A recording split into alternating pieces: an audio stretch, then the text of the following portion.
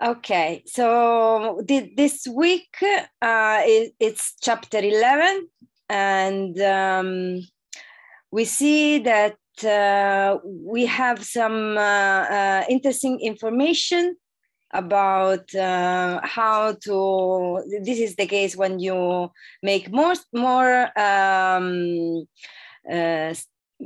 models, and you want to compare the result of these models. So let's grab the book so we can see what it says. Maybe share some experience. So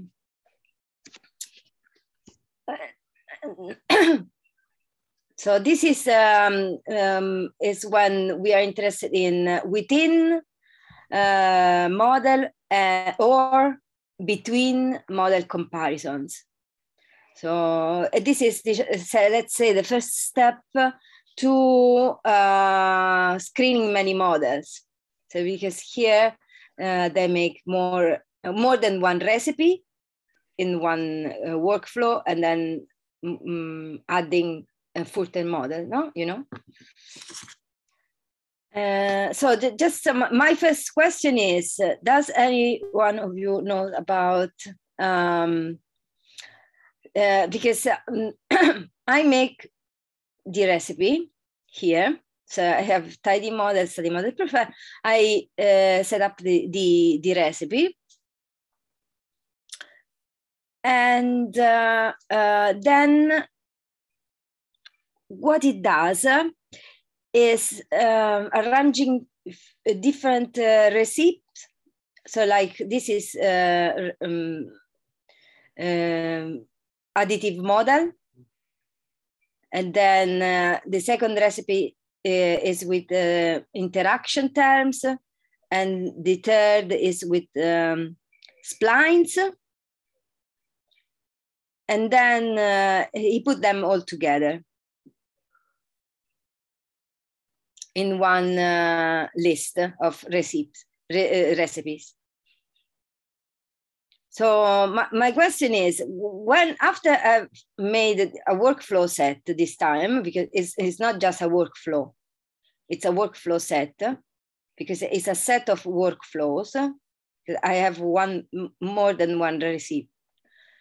And more than one, so different recipes make different models. So I have as well a list of models, but this is, I use just one linear model, which grabs the different, the various recipes here and have been set. But this cross false, for example, is not something that I didn't get into it very much. So yeah, isn't the pre-proc the list of models? This is the list of recipes. Okay, and then recipes. Sorry about it. Yeah. Oh, I know what you're saying. I appreciate you trying so hard too in English. I can't speak Italian, yeah. That's for damn sure. Yeah. Yeah, this is the list of recipes. Oh, I see. It's there. It's the first thing of the workflow set. I missed it. I'm sorry. But what is the list LM equals LM model? Okay, because then in a workflow set, you can add more models. You can have a list of different models.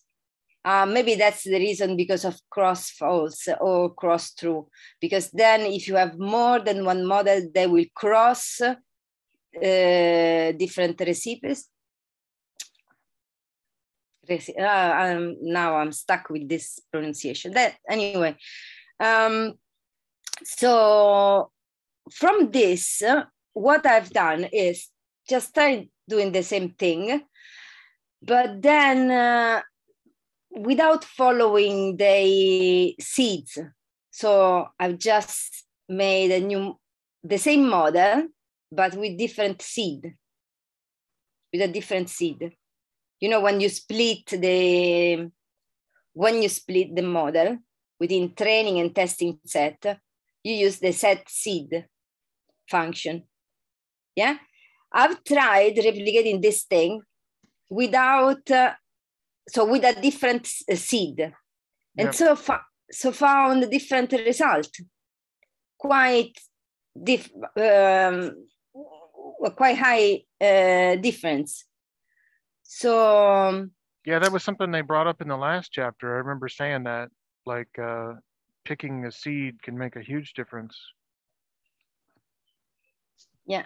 But wasn't one of the methods to do that was to that's what resampling was for? Because you got a different collection of lines from your main data set, rows of data that you use to do training and testing every time.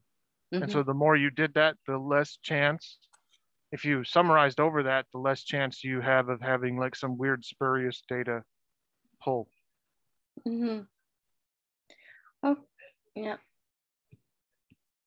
So because the notes were different from the chapter. They started from like a certain point, and then while the book did all the passages. So what they want is to evaluate the metrics, the result of the metrics.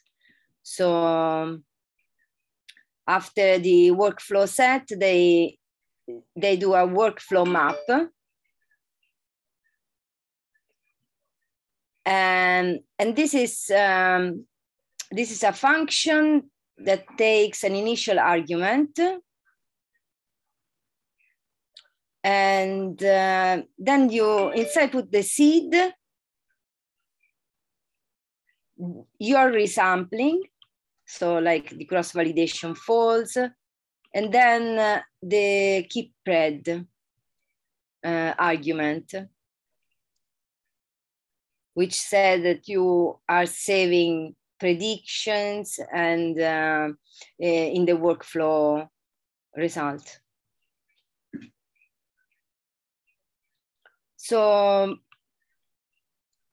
this is a bit hard to me to remember, even if this is very important. You know, this is what makes the model engine start. So here he actually does the model, no, it does the fit of the model, but it's very difficult to me to, I won't say memorize, but you know, I did a workflow set, and now I map the workflow like the same as the function map, no? In R, I map the workflow with this information.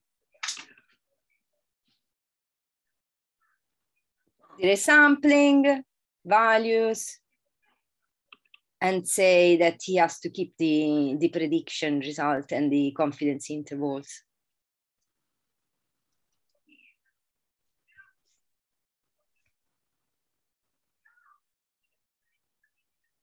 When we did just a workflow with one receipt and one model, we use the workflow and then we fit the workflow. Right. Now we do the workflow set, then we map the workflow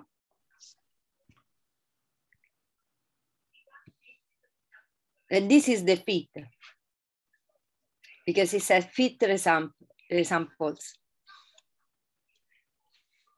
So if we see what is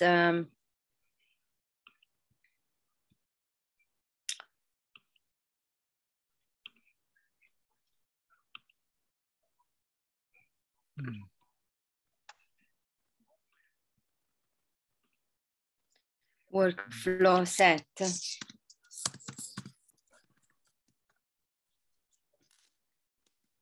set function does is generate a workflow object from pre-processing and model objects. So,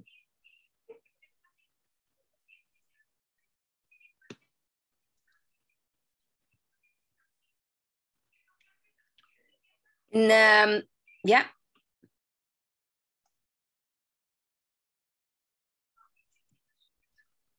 So in my, where is it?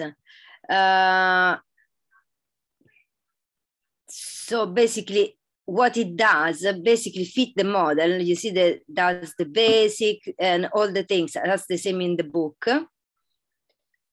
The only things that I've used the same seed here in the map, in the workflow map, a different seed when I did the split. And this shown a certain level of difference within the result of the model. And we'll see, for example, I collect metrics, this function, and I use the workflow map. Select which one is the metric that I want, for example, the RMC. And then this is the linear model part that ends here. Then he adds a random forest model. So let's jump directly to the thing that the random forest is fit with our workflow because there is just one recipe. And so it doesn't use it a workflow set and then a workflow map, but just a workflow. And then fit the resamples. Instead of just fit the workflow, he fit the resamples because he resamples the data set and then put everything together as a workflow set. So there is a random forest and the 3 linear models with the 3 recipes with as workflow set. This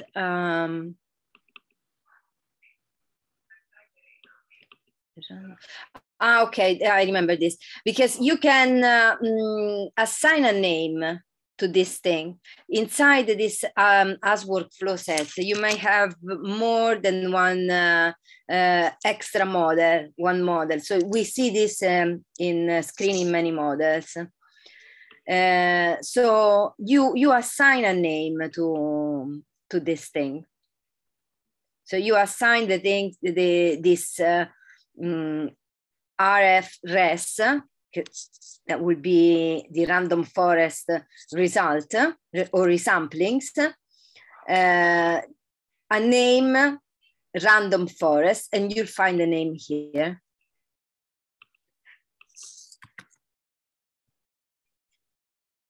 So this is done. Why this is done? This is done for you to check different models with different recipes and see which one is the most appropriate. Instead of just resampling as we did last week, here we're resampling more models. So the workflow set no, doesn't show that much.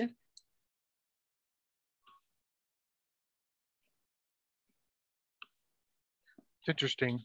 So it's just a list of models or a table of models, I guess. And you run your same data through all the different models, and then you can more easily pull the metrics out and compare the models. Yeah, in a standard way, right? That's the whole point. And then you can see with this auto plot, and this is just a text added to the plot,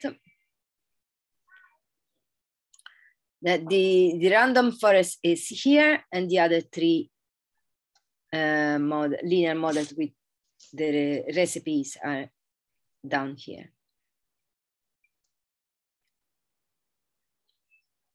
So how many samples, or is this resampling? It is, isn't it? So that's why we have an error bar there, right? Because there's a whole bunch of R-squareds that we're adding up and comparing between the different models. Mm-hmm. Where would the number of iterations for the random forest model? It's 1,000 trees. Yeah. Sorry, I've been trying to catch up to you.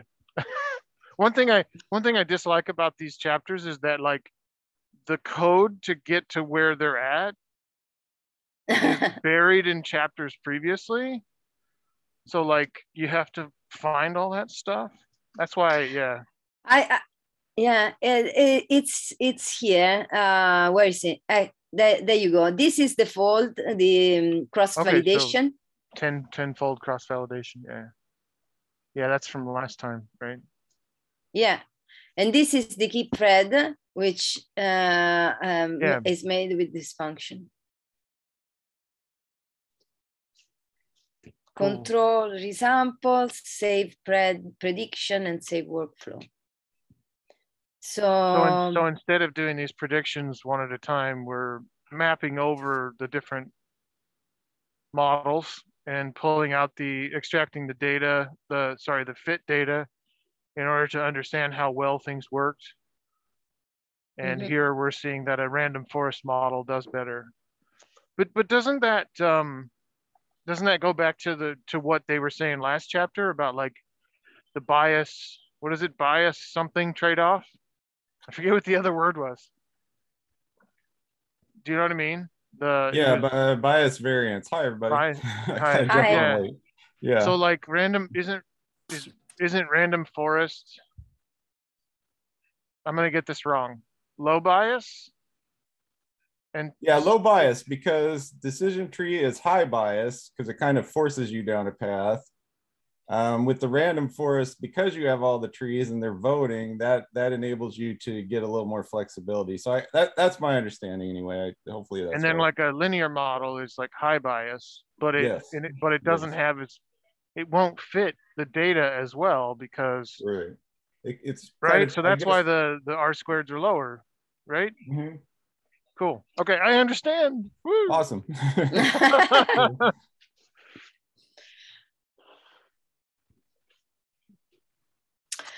Okay, so this is what shows the difference, because I've left the book outcome of their samples, and mine it's the result of this. And as you can see, the result is slightly different. For example, for basic linear models, with their seeds, they obtain like 88.7, and while I found 0.84, so let's say 89%, and I found 85. It's a little difference, but then it will show this different resampling, a larger difference if we go forward. And to do this, they said, I don't know if I'm saying the things correctly, if you understand the way I I say the thing, because I said it in Italian, just using a sort of English. So I collect metrics of the 4 models, and then it does a bit of like manipulation. Yeah. And you see that this is the table. So we have all the folds, so all the R² result for all the folds, for random forest, basic interacting splines. Then they have calculated the correlation. Where is it? There. Mm-hmm. And so there is a little difference within the correlation, which might be not very important. They've made this visualization for you to see that there are differences.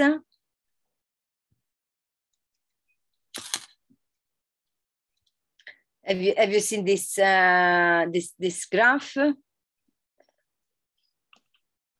So what are we looking at with this graph? Yeah. So inside we have the workflow ID. Yeah, which is what type of model it is. Yeah. Why is the It's like a combination of models. Excuse me. Each line is a ID, so that's the fold. Why does it go up? Oh, maybe this one. Oh, I'm sorry if I'm. Oh, it's the correlation is what you're looking at. Okay, I see. Correlation.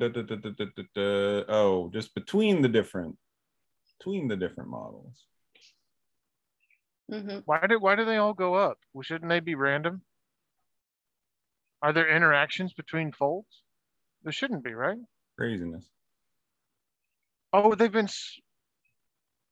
sorted. They were sorted. They were sorted in that by order. Yeah, Federica, if you don't mind, could you scroll so we could see the whole plot there? Yeah. Scroll. Yeah, it's just I just wanted to kind of absorb it. Okay, so there's the models. And you see the mutate line there. They're reordering the workflow ID by the estimate. That's why they go up. Right. They should be random, so it would be a messy plot. Yeah, so they just do this so you can see what's going on, I guess. Sorts of. But I almost thought it was like machine learning, where like as you do iterations, they get better as the parameters are tuned or something like that. Yeah.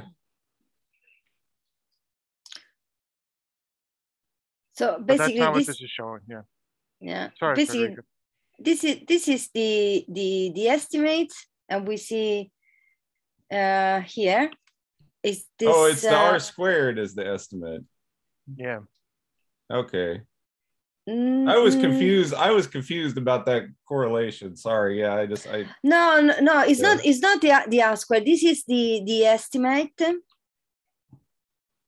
So if we scroll back down. Yes, it's the yes. This is the metric. So if so the metric is R², and this is the estimate of the R². Yes, of course, yes. And so for each fold, so there we get the sense of how they compare relative to each other. Yeah, I see. Okay, I'm understanding now what this is telling us. Yeah.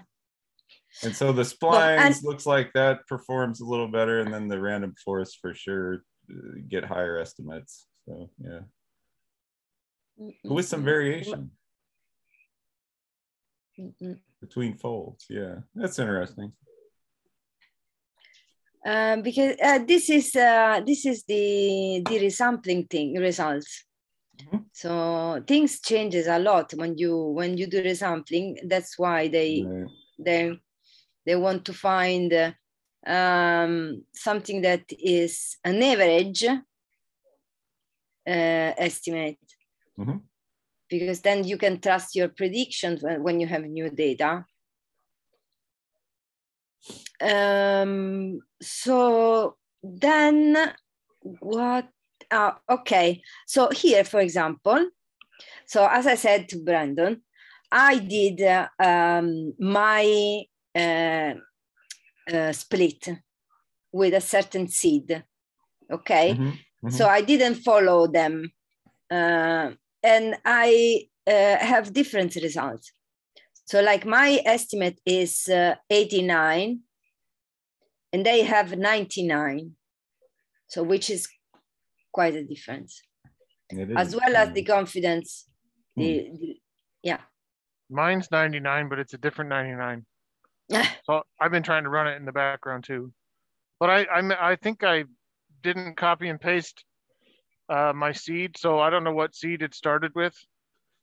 Because earlier I had an error that said there is no function called et.seed. I forgot the S. Set seed.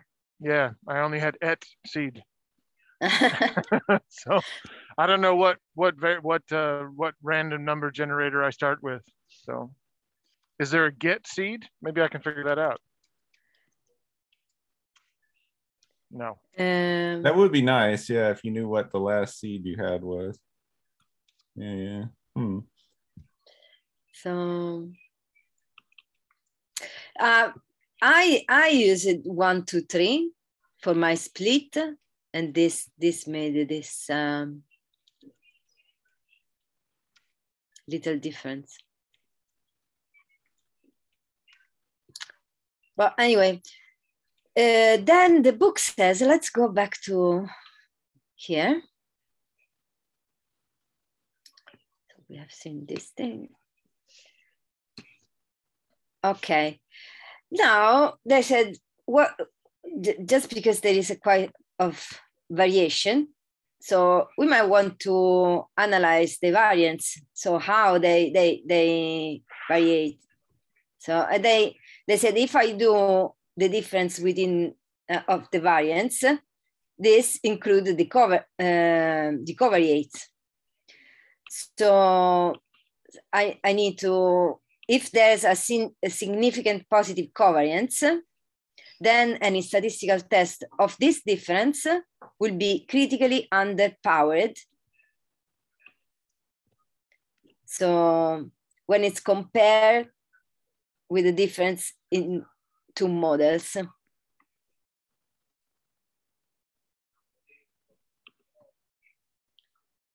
So if we ignore the resample to resample effect, there will be bias in our model comparison towards finding no differences within models. So there is bias that is created with resampling because of this resample to resample effect.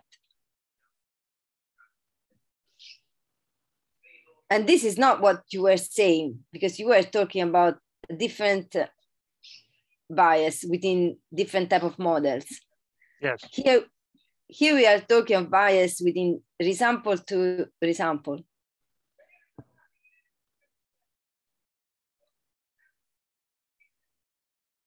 Well. So this is the covariance between samples? Is that? Sorry, when I see statistical equations like this, my mind blanks out. It goes to sleep, which is why I haven't advanced in my statistical career very far. Mm-hmm. Anytime there's a sigma, just forget it. Okay, let's that we consider the variance. Yeah. So when you run this code just below, I can see you, but anyway, they put this to just to give the sense that there are two different variables I'm out. Hello? No, you froze, and we can kind of still hear you, but yeah, maybe it's your internet again.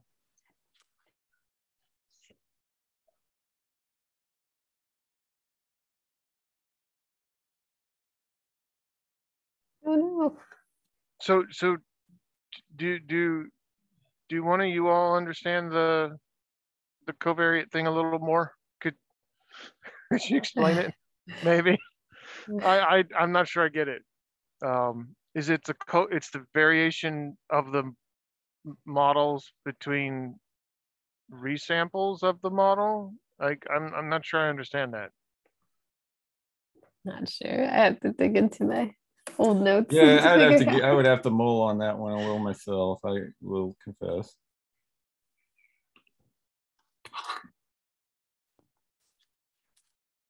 Hello? Are you back? I'm back. There she is. All right. Sorry about that.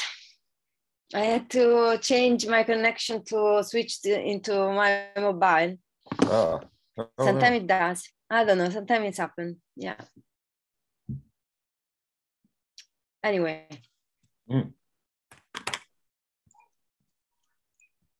Let's go back to black.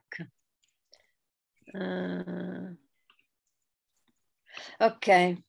So I was saying that they mentioned this X and Y just to give you a sense of calculating a variance within two variables. And they can be, you know, in this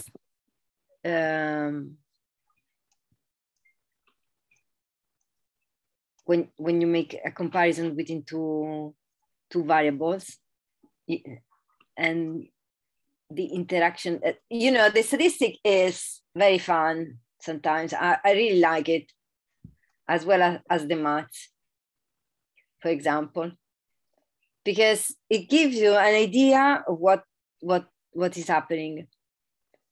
And so, and the covariance is the interaction within the variance of the two variables, because the covariance is like sigma, so the standard deviation of one variable multiplied for the standard deviation of the other variables, and then divided by something else. For example, if we see here.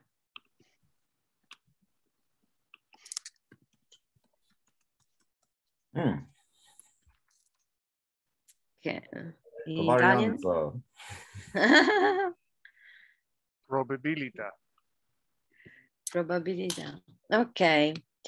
So, for example, let's search for a simple formulation. Maybe the graph at the top. There were some graphs, some pictures, like there, the little bubbles.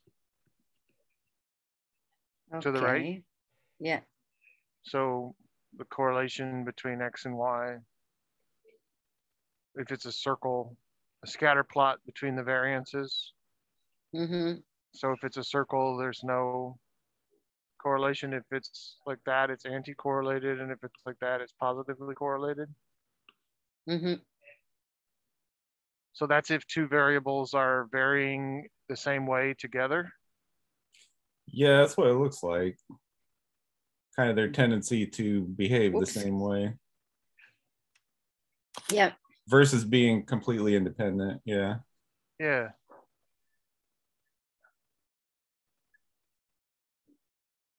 Basically, you are analyzing the deviation. So the variation, the deviation of the variables, if the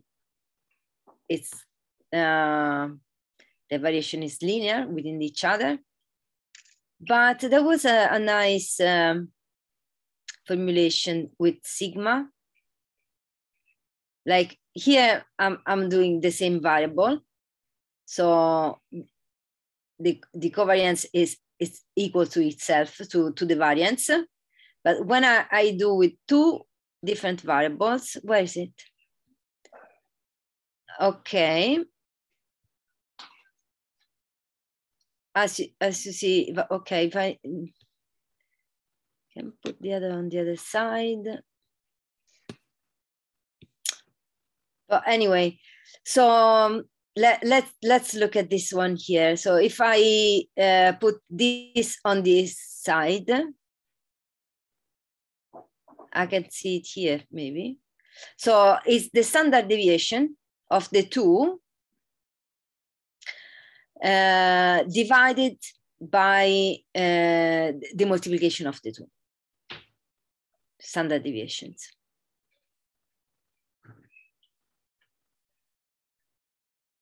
So it's basically lets you understand what is the missing part of the difference within the variance of the two variables. Just as the same when you calculate the residuals, you know, you take a bit off because well,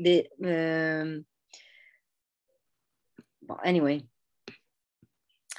So this is to say that it's very important to understand how in this case the matrix changes within different models. And they say that to analyze this, there is a very simple model comparison, which is ANOVA analysis. And they use ANOVA, making a linear model of the R squared of the different models, which turns out to be very interesting. You know, ANOVA, which is the analysis of variance. With ANOVA, I do analysis of the variance. In this case, they do, you see, ANOVA is like a linear model, and where beta 0 is the estimate of the mean of R squared statistic. Beta 1 is the change in mean R squared between the other. So like 1 is within the basic linear model. The other is the interaction, the difference within the basic linear model and the random forest. The other one, in our case. So we do this, building up a vector, and we name it this as a difference. And we do this as the difference between the spline model and the basic model. You see this here? Where is it? Okay.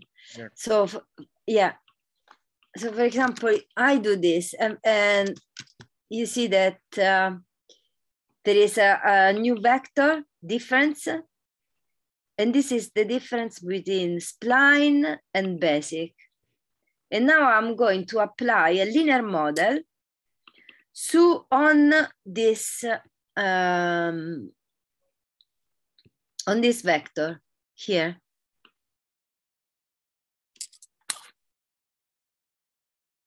And what I do is just making a model with 1. And that what is the meaning of this?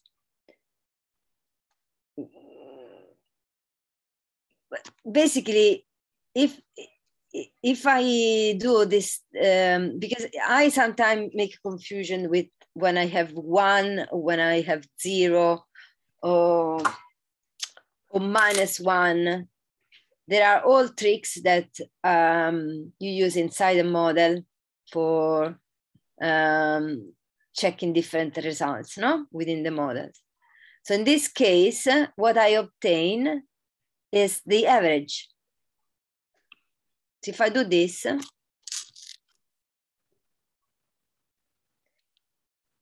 I obtain the average of my different vector. In fact, if I do this mean difference, I have the same result.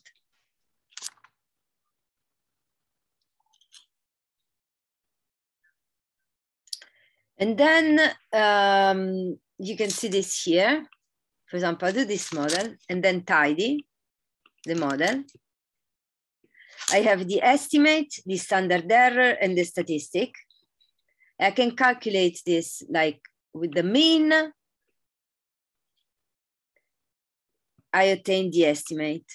With the standard deviation, I calculate the standard deviation and then the standard error. And then the t-statistic as the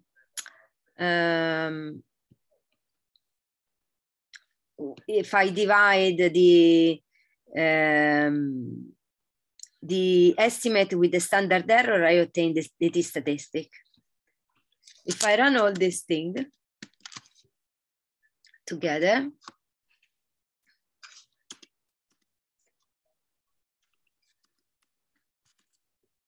okay, this is the same result as this.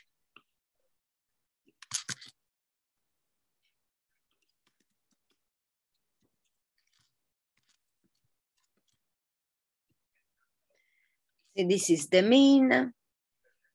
This is the standard deviation. I use it for calculating the standard error. And then here is the t-statistic.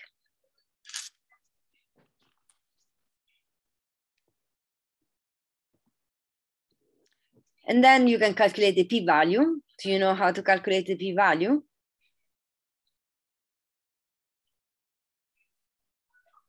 You have to look it up in a table. Yeah. I forget what it is. Z or something. Is that right? Yeah. That looks pretty significant, I suppose. Just a little bit. There's a But very low. what does that tell you exactly? It tells you that the difference between your models is significant, which is what we saw early on with that plot where we had the random forest model at 0.85 and the rest kind of down at 0.80 or something. Is that what it's telling us? It's like the same information. Yeah, a different way of looking at it, I suppose. Yeah. Because this is what we did is the difference within this spline and the basic model. We did a vector with a difference of these two. So I did like 0.8 minus 0.817 to have this difference. And these are, as we said before, the estimate of the R squared for each fold.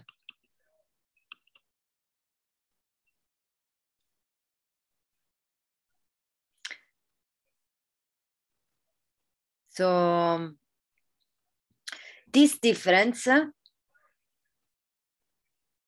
with this difference, I've made a linear model, and the p-value is basically says that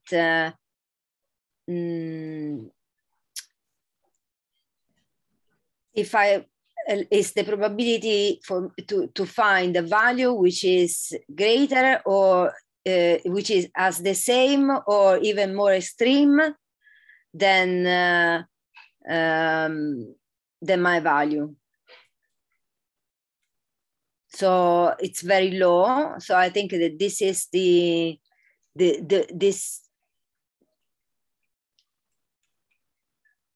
this case, I would say that my hypothesis, my null hypothesis is true because it's lower than my cutoff, which is 5%.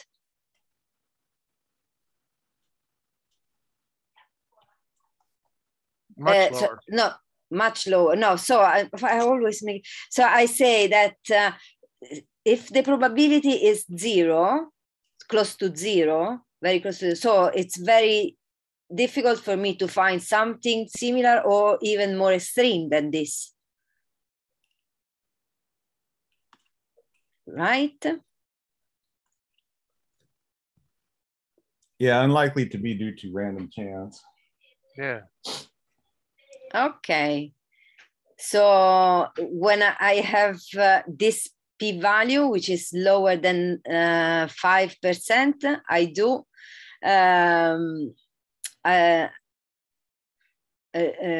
reject the null hypothesis, right? Because, yeah. Yeah, which is that they're same, right? The models are the same. That's the null hypothesis, and then we're rejecting it because the p-value is well below the cutoff of magic cutoff of 0.05. Okay, so in this case, in this condition, I would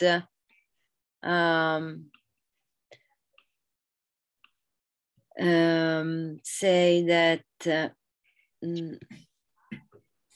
result here. Okay, so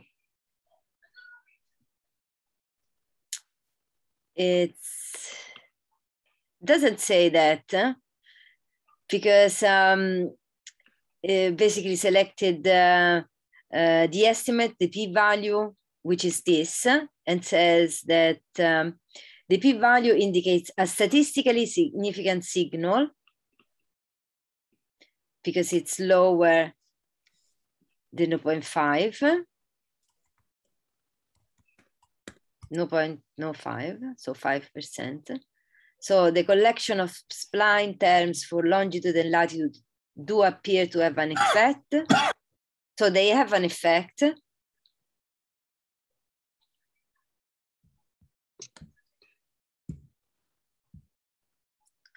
And then, so we decide that we need to understand a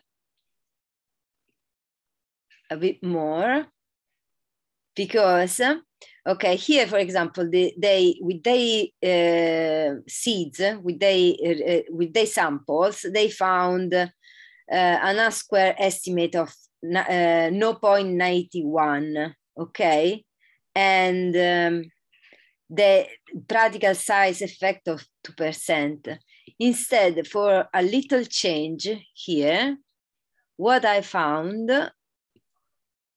is slightly different.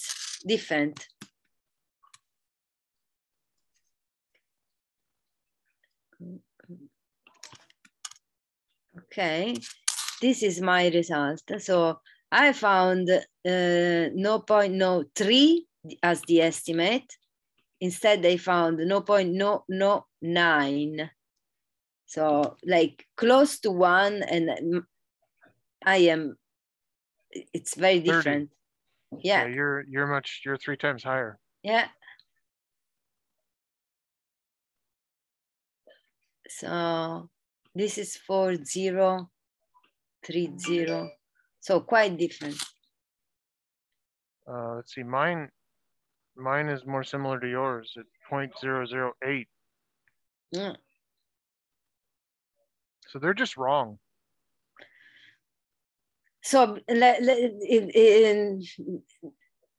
more investigation is needed, basically. It's the best ending to every scientific paper ever. More investigation is needed. No. And then they Good old R-stand arm. this to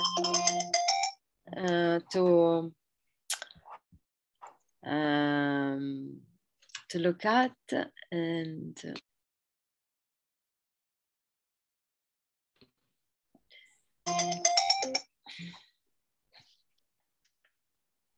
so now we're doing some Bayesian of the same sort of thing, but Bayesian approach.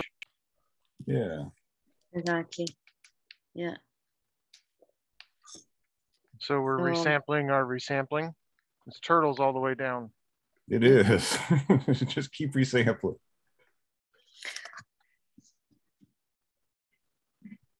Okay, so this part, just we can maybe just have a look together a bit, because let's jump directly onto the code and see.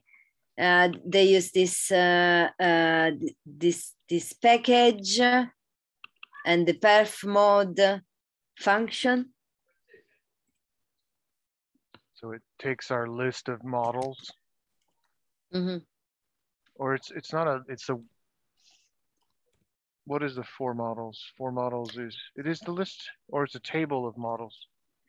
I'm scrolling up trying to find it. Where is 4 models? The 4 models.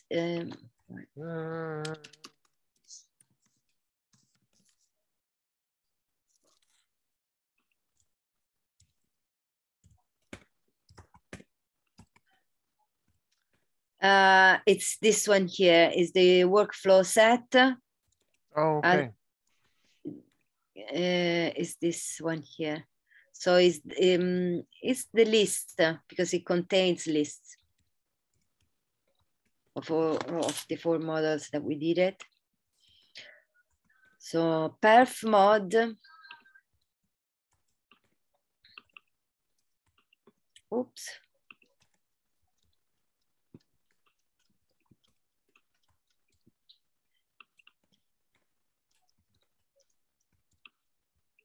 There it is.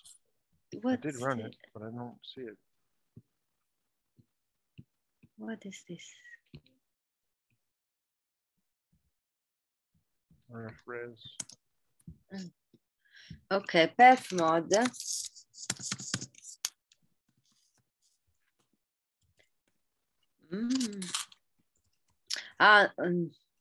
Because it's a new, it's on Arstan.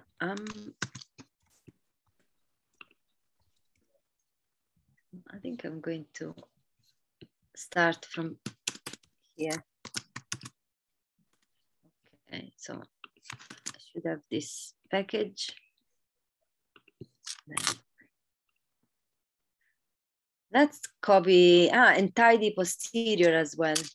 Tidy posterior. Perf mod.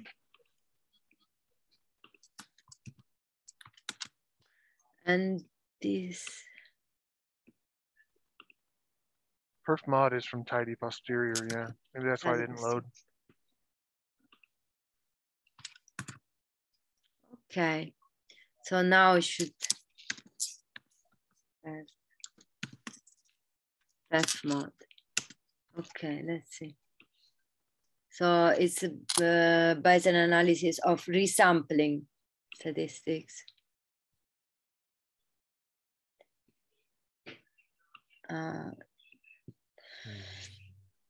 So Bayesian analysis used here to answer the question, when looking at the sampling results, are the differences between models reals? Okay. So I use this perf mod function with the models and a metric. I need to establish the metric. And then the prior intercept with Arstan arm. So I calculate the student that with 1 degree of freedom. Let's have a look. It takes a minute.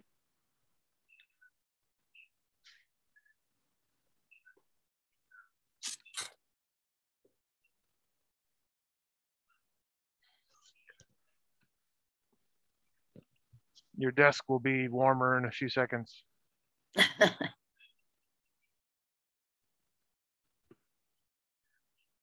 Some iterations and everything. Let's keep going here.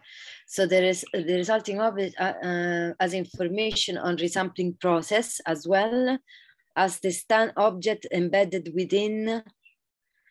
So We are interested in the posterior distribution of the regression parameters. Let's grab this thing as well and see what's happened. So it's done. The result here are sampling for model continuous. So it shows all the iterations. Yeah. Yep. I got the same output. There's 4 chains. Mm-hmm.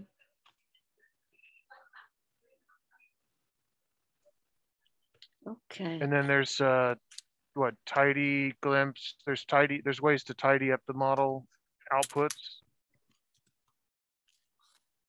And then warm up, sampling total. yeah, and then you make a plot which looks very similar to the one we had before with the auto plot. Mm-hmm. Well, there's 2 of them, right? There's like the distribution of the R squares. Yeah. Yeah, there is this, the result of this ANOVA, R square, have been tidied and then put inside model post. Yeah. So if I do tidy,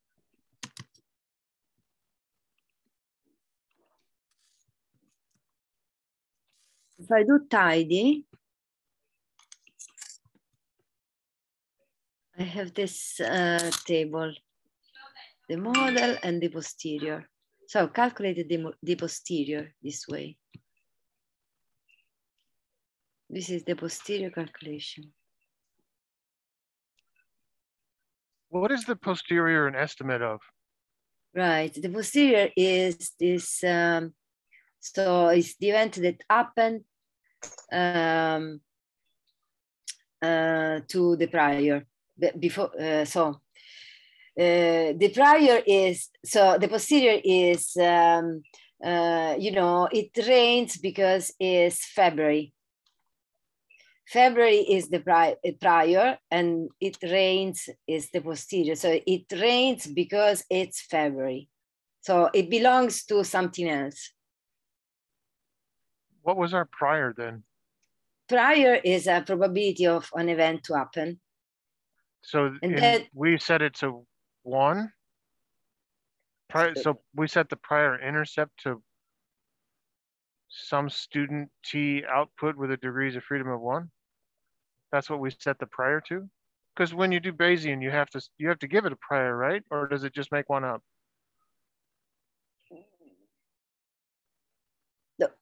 Am I asking too many questions? This is really beyond my stats training. So no, yeah, no, I'm just trying to understand as well. We have given the prior because this is the prior intercept. So we are calculating. It says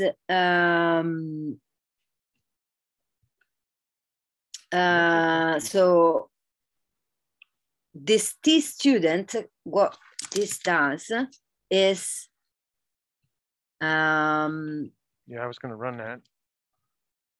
T distribution, degrees of freedom of 1, location 0, scale null, auto scale false. It's a p-value. It's a probability. Yeah. In this case, an intercept because we. Oh wait, so. Yeah. So the assumption is that the distribution of the output data is the T distribution. Mm-hmm. Is that right? It's the point to start. So you start from there and then things change. Hot damn, I think I get it. Yeah.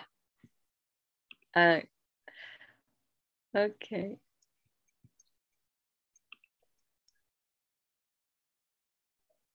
Yeah, so here you have the distributions, right? Mm-hmm.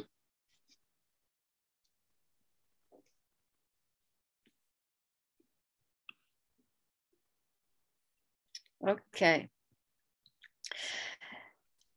I think we can. It's still a lot, no? not very much we left. You want to carry on? Do folks have time? We're almost at the bottom. Or you want to do it for next time? No, we have it's almost the end of the chapter. So it does the same plot. It replicates the same plot with the new assumptions, because we do the autoplot with the ANOVA this time, and this is just an adjustment for the visualization. For the text. So, and again, the random forest is the one with the highest R square. Yeah. Even under these conditions. So in my ANOVA is the difference between the linear model and the spline, isn't it? We did that. Right, the different, we computed the difference between those two models and then computed the statistics on those. On those ones. Just those two. Then we use the 4 models. Yeah, and that was the ANOVA? R square ANOVA. The first time we use ANOVA, we use it for the difference within these two. And then again, we did this, so because it's called ANOVA again.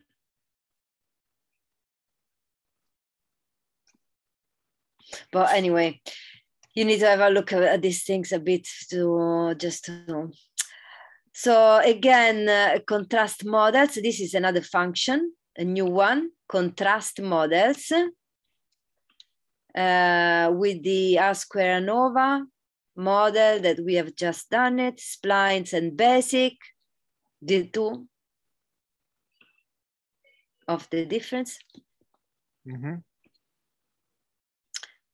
then finally, the distribution of the posterior for the mean difference.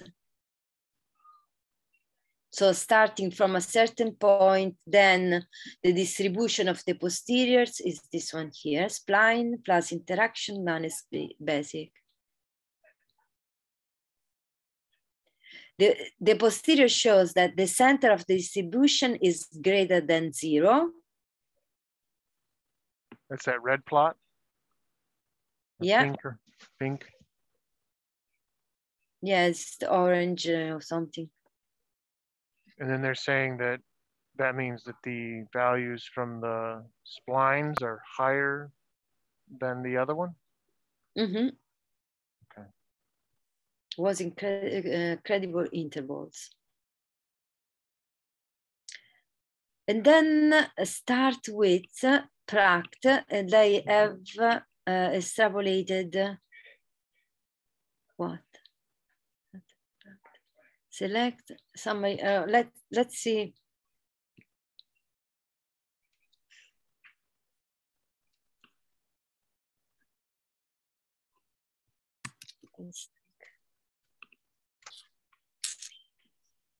I can do that.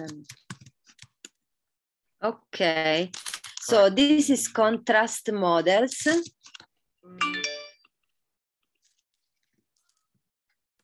In contrast models is estimate the difference between models. Contrast models function. So I have this R square ANOVA, which is the Bayesian analysis resampling result, and then the list of the models. Again, set a certain seed.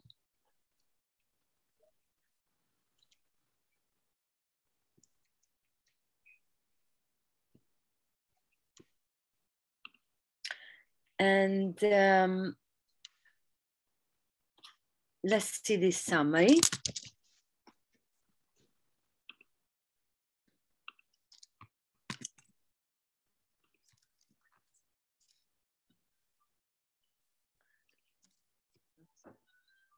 not here. I didn't name it. I didn't save the function with a name.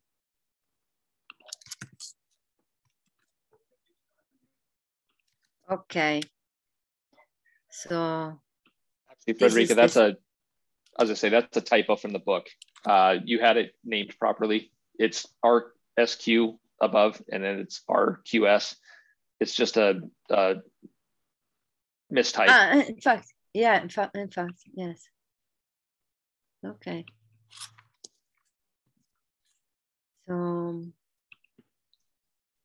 So the probability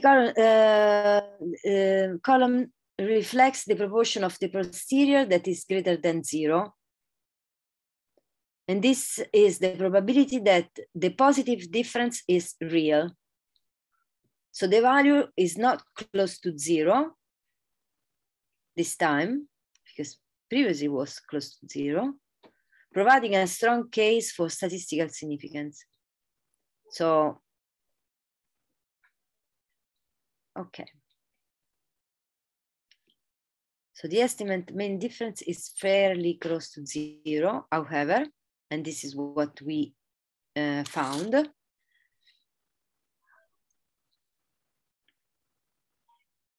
So in Bayesian analysis, this is a ROPE estimate, region of practical equivalence, from Roskell and Lido. To estimate this size option to the summary function, this function is used.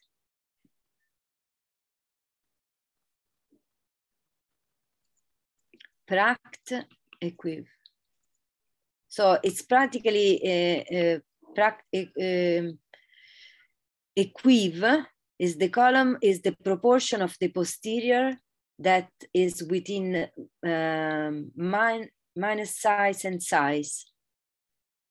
So if it's 1, the proportion is 1, so it's complete. So it's equivalent, I think. And then finally, the last autoplot.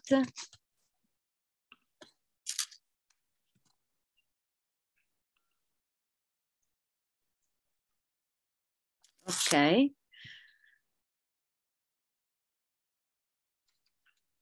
It's type rope.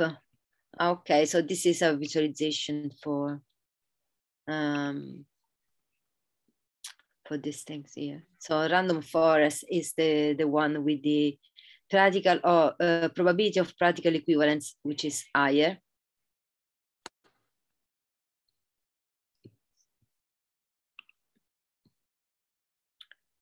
That's another. So more resample increases the precision of overall resample estimates.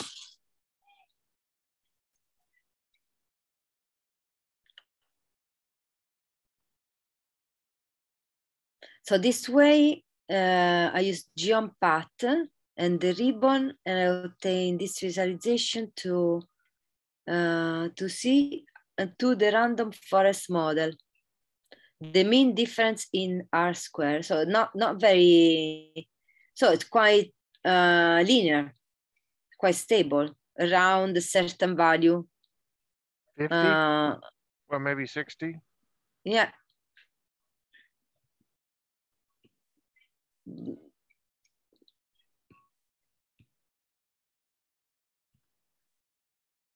This is around 0 is here, so it's slightly below 0, the mean difference in R square.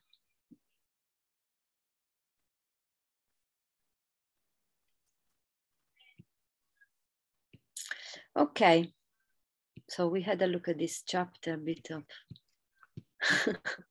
experimenting thing. Thank you so much for going through it. I really appreciate it.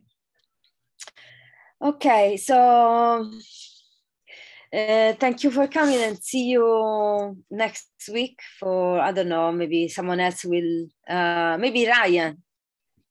Would you like to do the next chapter? Why not? Let me give it a shot. I apologize for my delay today. I have a meeting at 8:30 bi-weekly. So yes, next week I should be available and I would be more than happy to present. Right, great.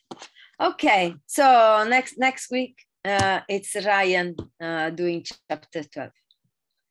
Okay. Bye, everyone. Bye. Thank you. Bye. Bye-bye.